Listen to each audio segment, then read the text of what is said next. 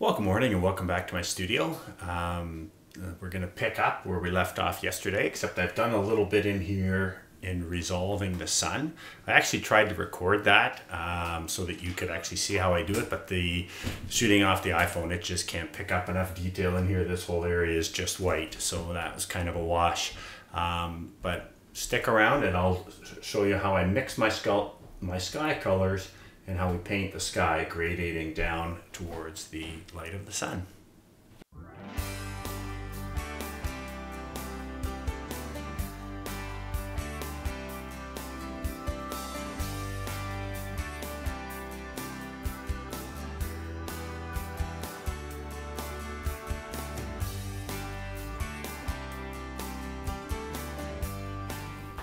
Okay, I'm ready to start painting the sky.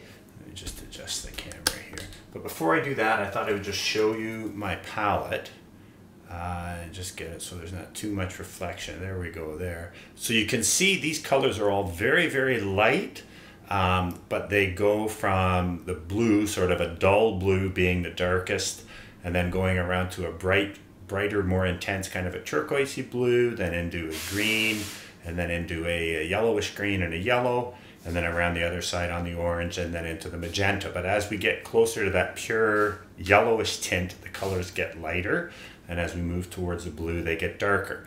And it's worth some time at this point of the painting process to mix those colors correctly so that they are in the right kind of value in terms of how dark they are, so that when it's time to start painting, that will go much, much faster.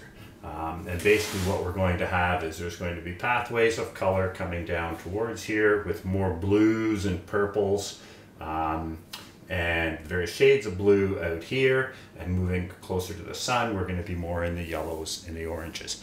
And if I do that effectively, then that is what conveys that effect of the sunlight. So I'm going to actually change the camera angle, stand up because I can't paint this area sitting down. So let's do that. Okay, so I'm going to start up in this corner here, and with that deepest, darkest blue that I've mixed. Now sometimes when I put the color down, I realize it's too light or too dark, and then I end up going in and remixing all my colors. But I don't think that's going to happen here. I'm fairly happy with how these colors are, and it always looks a little different when you put it on the canvas. So if it does look too dark, too light, too intense, don't be lazy and say, oh, I just spent all that time mixing, I don't want to go back in and adjust them, because you'll regret it later. So again, if you're not happy with how those colors look when you put them on at kind of the first blush, it's worth taking the time and going in and remixing them. And one of the other things that's also at this stage also very tricky is which brush to use. And it's not even something as simple as saying, oh, I like what is this, a number 2 Curry's Filbert, because it's like, what stage is that brush at? Because this brush is different at a brand new, never been used before, compared to if it's been painted for 3 hours, 5 hours, 10 hours, 12 hours. I actually find often I like these brushes when I've painted with them a little bit, because the bristles are slightly worn down. And when they're brand new, sometimes they have the splayed edges that do not really go well with trying to paint inside these shapes, the negative shapes of the sky holes. And so I'm actually reasonably happy with this brush, but there will be times literally where in that first 10 minutes of painting the sky, I go through 5 or 6 different brushes trying to find one that's just got that right amount of kind of snap in it that will hold an edge, but that is not too sharp. And so they say it's a poor carpenter that blames his tools, but by the same token, it's much better if you use the right tool for the right job. And when it comes to a number 2 Curry's filbert, I probably have 40 different Curry's filberts here, number 2, at various stages of being worn down. And in any given painting, one of those will be better for that job than the others. So it is worthwhile getting to know your brushes and paying attention to how you like them to do certain things. And it's a very different type of brush I want to do the foliage shapes.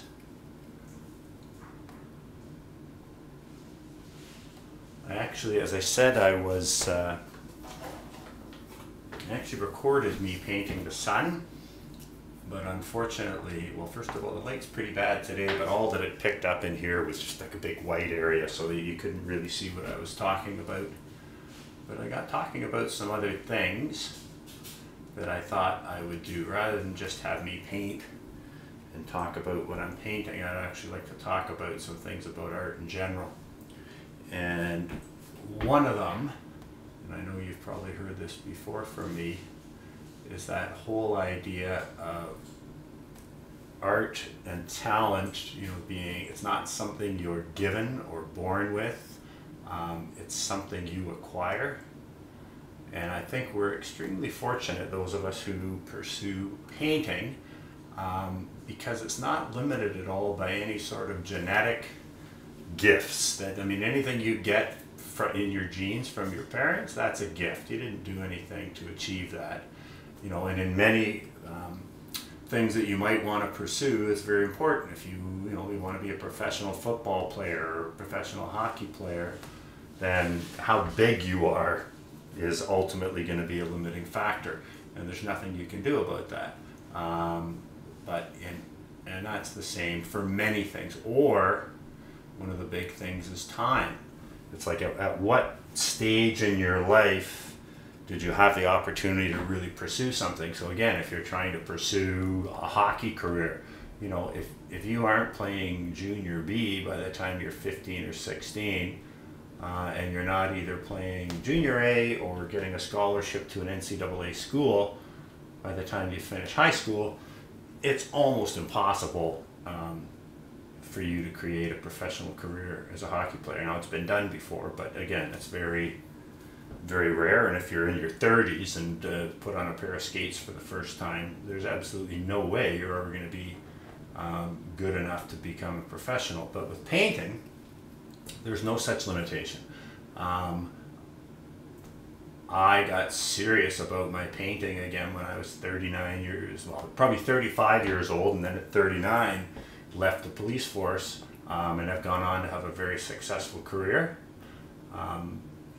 And so regardless of what age you are at now and what you've achieved so far, you're only limited by how much time you have left. So that is one thing. I have to see Gary Vaynerchuk, they said, ask him what he needs to do to achieve his lifelong dream of buying the New York Jets.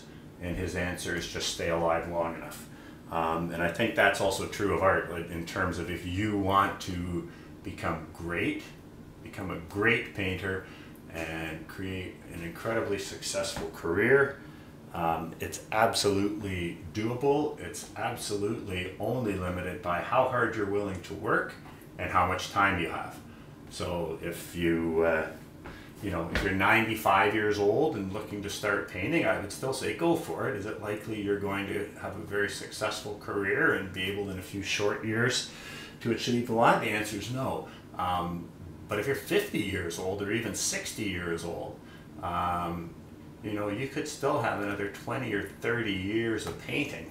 I've only been painting full-time for 18, and I've actually been very successful for about the last 13. There was about five years of struggle as I was trying to find my voice, but once that happened and I found my voice, then success came fairly rapidly. And then over the last 13, 14 years, it's just been continually working to build on that success in terms of building the exposure of my work, that how many places my work is seen at, and particularly lately, the whole social media, the publishing, all that kind of stuff. But yeah, I think I'm very fortunate that painting is the thing that I was most passionate about, because it's never too late to pick it up, and you're not limited at all by any sort of genetic things. And it also doesn't matter, like education doesn't matter. I mean, ideally, if you have the opportunity to get a really good education in the basics, and by that though I don't mean an education where you learn a lot about art and you learn about the different isms and things like that. I mean an education where you actually get to do, so where you're getting life drawing and you're getting hands-on instruction and actually creating paintings, actually learning to draw, that kind of stuff. Knowing a lot about art is like knowing a lot about push-ups. It's not going to get you in good shape. The only thing that gets you in good shape is doing the actual exercises, and it's the same thing with art. The only thing that gets you good is the doing. And I have to say too, I've never once in my career been asked by anybody where I went to university or asked if I have a degree in art, because it doesn't matter. It's only, the only thing people care about is the actual work. If the work reaches out and engages them, then you know, the world will beat a path to you. And they don't care, not only do they not care where you went to school, they don't care if you went to school. They just care about the work.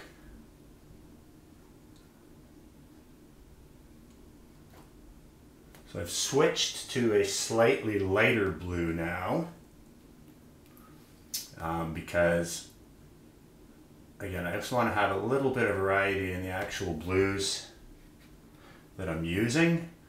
And this whole gradation also is going to take place in a fairly kind of narrow area.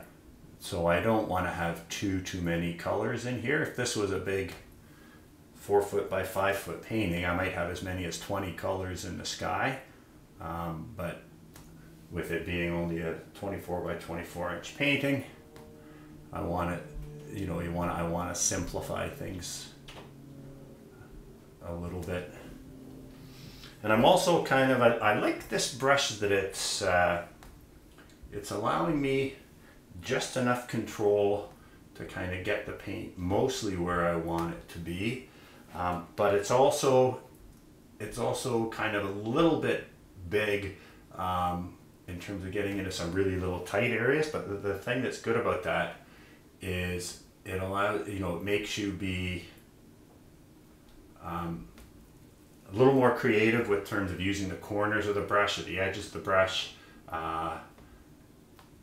and it will make this painting look a little more painterly than if I had a really tiny brush and was going in there and just like coloring in the areas. If I can do it with individual strokes rather than, yeah, as I say, getting in and almost coloring it, it will look more painterly, and it will also go faster, which I think those of you following me know I was thrilled with how that abstract turned out, but I'm not in a real hurry to spend 2 weeks on a painting again.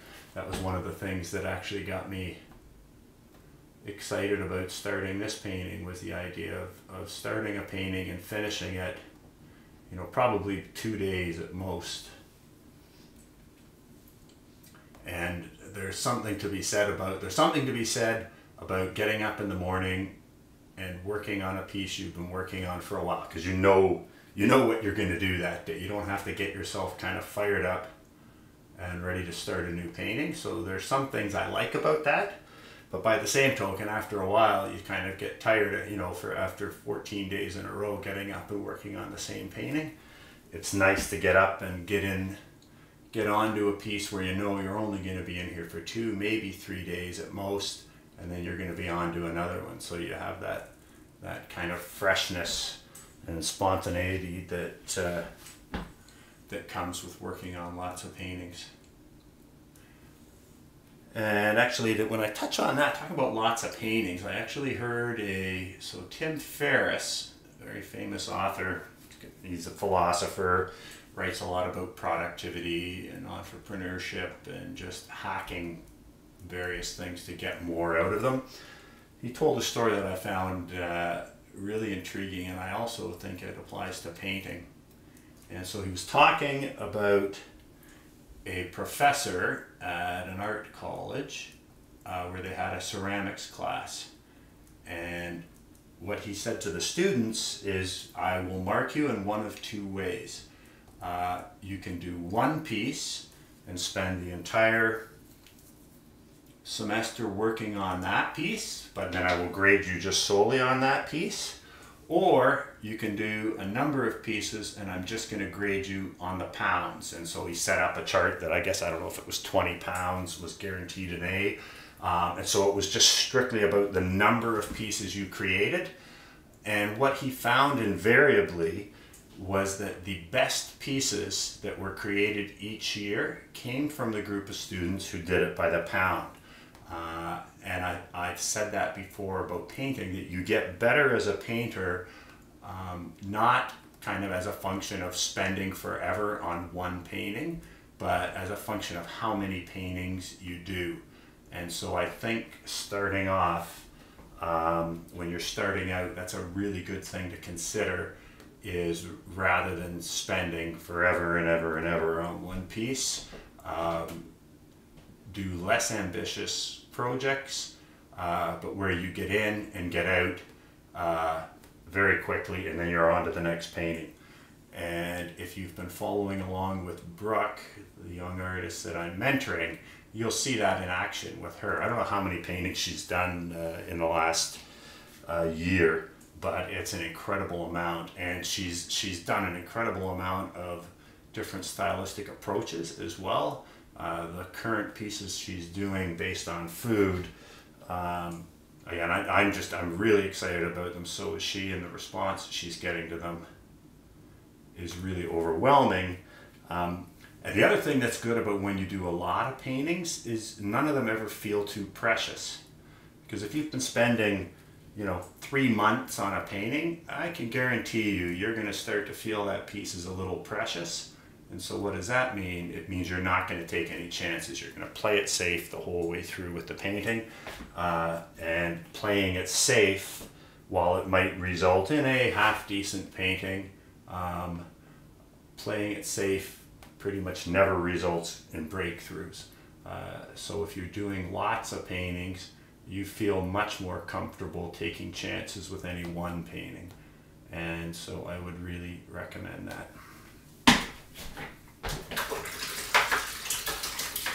Okay, so that's it for, well, not totally for the blues, but if you want to have a gradation that comes from here down to here, rather than trying to do the entire gradation down this way, what's an effective way to do it is do a partial gradation this way and then start the gradation going the other way, and they can meet in the middle. So I'm now going to get into some of these yellows and oranges. And the way the gradation happens here is these pathways are wider here and then tapering to narrower, and the brighter things are going to be wider here, tapering to narrower when they meet, and that will cause an overall subtle gradation from the blues to the magentas to the oranges to the kind of warm greens. And then once I've got it, kind of halfway resolved going both ways, then I can just get in and fill in the colors to kind of soften out those transitions.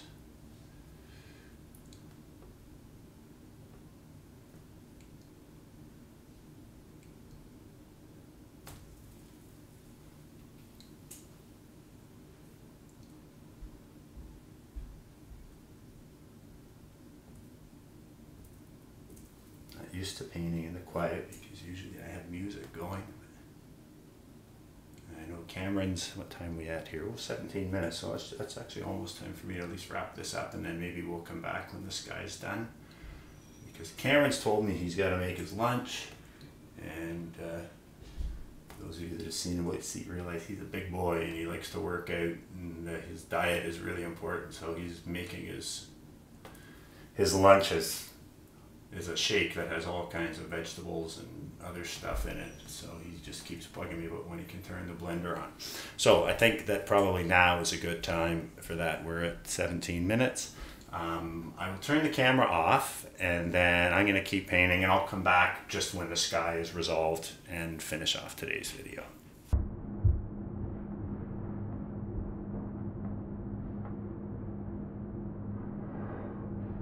Okay, so that's pretty much it for the sky, and I think that's a good place to end it. But you can see it's just a gradual, again, that gradual gradation from the darker and the bluer to the lighter and the warmer.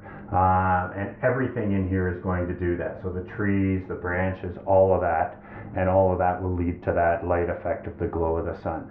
So I hope you have found this helpful and interesting, entertaining. If you have, please give me a thumbs up. You can share this with your friends. If you haven't already, please subscribe. I'm Tim Packer, and I thank you for your time.